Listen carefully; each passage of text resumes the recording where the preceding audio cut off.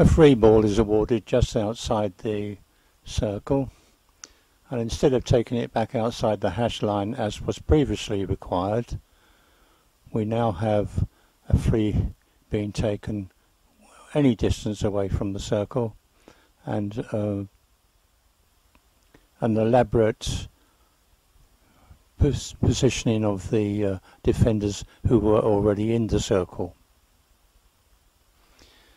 But the player who is taking the free cannot play it into the circle before the ball has been moved 5 meters, which is why we have this elaborate dance before the ball is played into the circle. The reason given for setting up the free close to the circle in this way is safety of the players. But now let's look at what happens in open play. The ball is flashed in, deflection,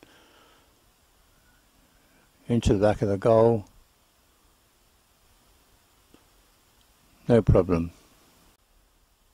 Any defending field player on the goal line in this situation, hit with the ball, would have been penalised with a penalty stroke. And then we have the other penalty, the penalty corner situation.